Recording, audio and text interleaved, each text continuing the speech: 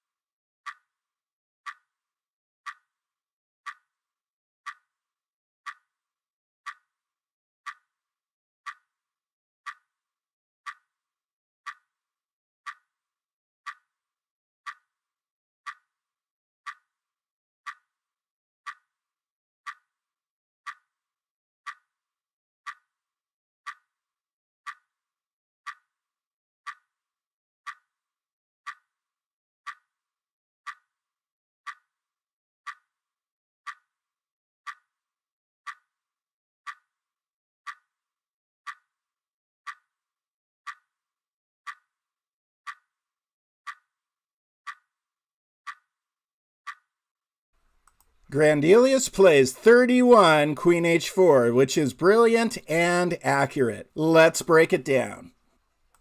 31 Bishop f8. Maxime Vachier-Lagrave chooses repositioning his bishop rather than taking the rook because if 31 gx f5, then ex f5, attacking the queen. And MVL has to be very careful here because, for instance, if queen takes f5, then knight goes to e7, check fork.